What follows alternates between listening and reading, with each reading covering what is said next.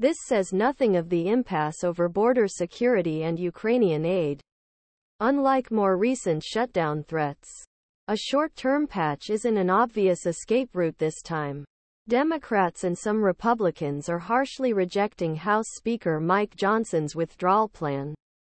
Extend stopgap spending bill through rest fiscal year, arguing that funding limits in summer debt deal would lead to tens of billions dollars in cuts if it were happen. That debt package, negotiated by President Joe Biden and former House Speaker Kevin McCarthy, was supposed to do the heavy lifting by setting parameters for a spending compromise. Instead, House Republicans have repeatedly undercut deal because senators have embraced additional emergency spending that exceeds the limits of debt agreement.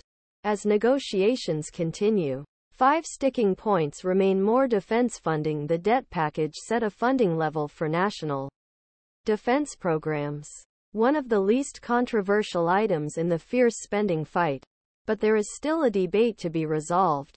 That debt deal also set an $886 billion ceiling for national defense programs, a 3.2% increase in line with Biden's budget request for the fiscal year that begins October 1. Lawmakers used this sum to write what are now known as annual defense policy bills. As NDAA, it passed both the Senate and House of Representatives with bipartisan support. But there is still widespread desire to provide additional money to the military. Senate Democrats and Republicans wanted to add about $8 billion in emergency funds to pad the Pentagon's budget, thinking the amount Biden requested was insufficient. But conservatives in the House of Representatives are certainly not demanding funds above the debt bill's spending limits.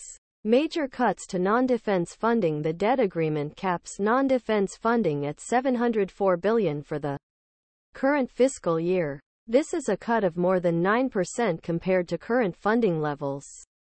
But a handshake agreement accompanying the deal softened the blow, potentially providing up to $69 billion in additional money for domestic programs. The conservatives, of course, want to throw away this extra money. Democrats also opposed their request separately. Senate Democrats and Republicans also agreed to dole out another $6 billion in appropriations bills that would fund the of Homeland Security, Department of Health and Human Services, State Department, Justice more. But conservatives in the House of Representatives are once again pushing strictly adhere to the debt bill's funding limits, which senators are unlikely agree to. Conservatives oppose emergency cash. This $69 billion handshake deal and Senate's effort to pad spending bills with an extra $14 billion fall into the category of emergency cash, a routine maneuver designed to circumvent debt law's funding limits.